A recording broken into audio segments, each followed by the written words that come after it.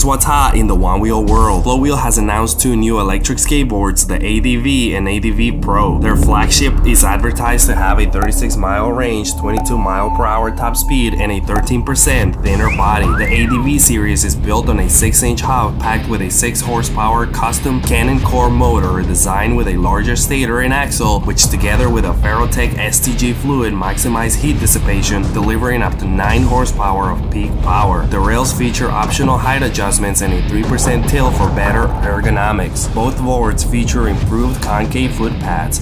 The ADV goes for $1,500 and ADV Pro for $1,799. Floatwheel is taking founders deposits starting at $500 using cryptocurrency only. The owner has released a statement justifying the decision to the previous patent infringement lawsuit from Future Motion after the release of their Floatwheel kit in 2020. If you want to buy me a Floatwheel, link is in the description. Thank you for watching.